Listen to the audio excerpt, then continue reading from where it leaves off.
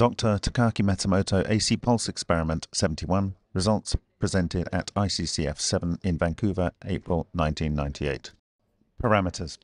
Experiment was carried out with a 1 mm diameter lead metal wire electrode inserted in ordinary water solution. Copper plates were used for a reference box electrode as well as for monitoring plates. A single AC 120 volt discharge was applied of 800 milliseconds duration.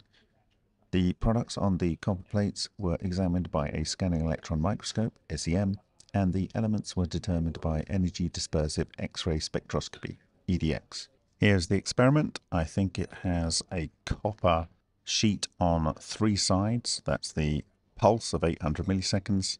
And a copper sheet on the bottom. It is in a glass Petri dish, and you can see the reflection on the green edge at the lower bottom of the frame of the Petri dish, and that contains the potassium hydroxide and light water solution.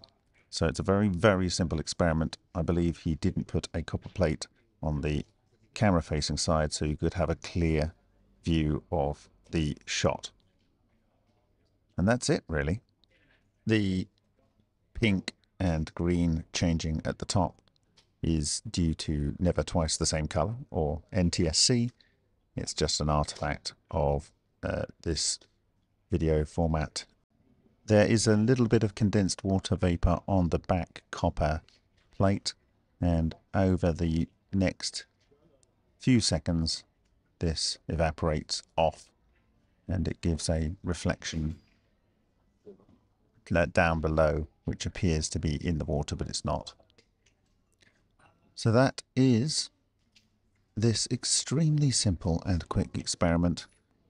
When the video that was captured by Takaki Matsumoto concludes, I will share the data that was presented to the group at ICCF 7 in Vancouver in April 1998, and was included in his book, Steps to the Discovery of Electronuclear Collapse.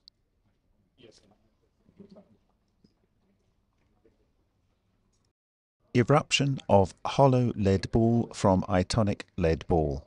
The mechanisms of eruption could resemble popcorns. Eruption of hollow lead ball from itonic lead ball. Expanded. Eruption of carbon film from hollow lead ball. Expanded.